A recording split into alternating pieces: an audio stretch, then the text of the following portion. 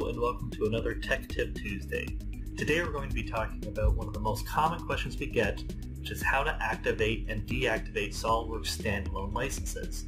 This is something we also refer to as machine activation. Now with SolidWorks open, and I'm looking at SolidWorks 2020 here, you would simply go to the Help menu, and from the drop-down we can see some information like About SolidWorks, where we can get more information about what version and service pack you're using, and you can look at what serial number you're using. But in here, this is where we go to deactivate SolidWorks. In SolidWorks 2020, we have licenses, and we can go to Activate, Deactivate, and Show. In SolidWorks 2019 and older products, they'll show up as separate items in the list: Activate licenses and Deactivate licenses. To deactivate SolidWorks, you simply just select Deactivate, choose the product that we're deactivating, in this case SolidWorks, and the method of how we're deactivating. In this case, we recommend using automatically over the internet because this is quick and easy, especially if you have an internet connection.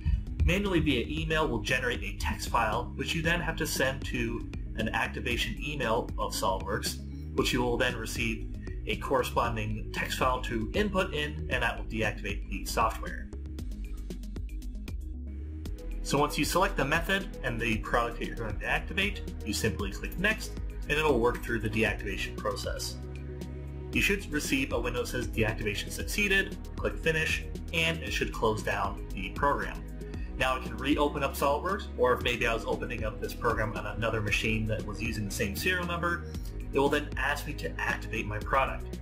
Simply just click Next, choose the product I'm activating, in this case again it's SolidWorks, and I'm going to choose the automatically over internet method of activation. Very quick and easy. Just simply click Next, and it'll activate the product, and you should see an Activation Succeeded window, which will show you what products have activated and when they expire.